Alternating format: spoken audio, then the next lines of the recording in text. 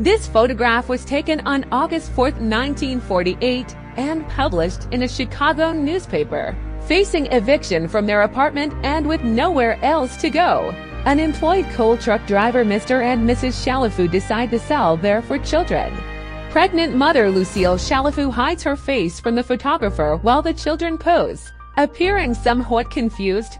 At the top step are Lana 6 and Rianne 5, and below them are Milton 4 and Sue Ellen 2.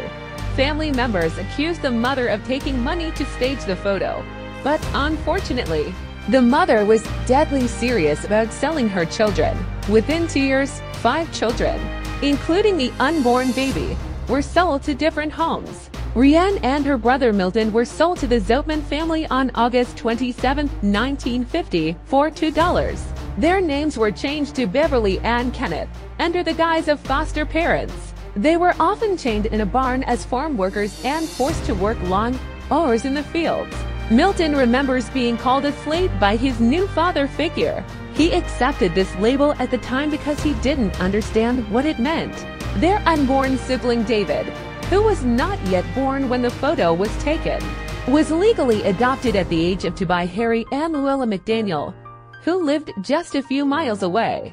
David, who describes his adoptive parents as strict but loving and supportive, remembers riding his bike to visit Ray and Milton and releasing their chains before returning home. Shortly after experiencing severe traumatic events, Rianne left home at the age of 17. As a young girl, she was abducted and raped, resulting in her becoming pregnant. She was sent to a nursing home for pregnant girls, and when she returned, her baby was adopted. As Milton grew older, he reacted with anger to beatings, hunger, and other abuses.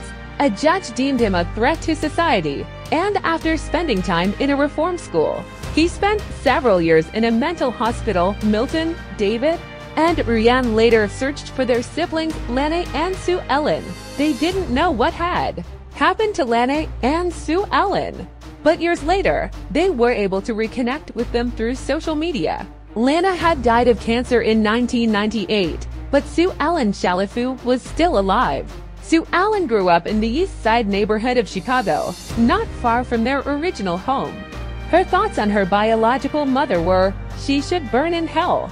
After selling and giving away her 5 children depicted in the photograph, the woman remarried and had 4 more daughters. When her other children eventually came to see her, she expressed no love for the children she had not seen but regret for leaving them.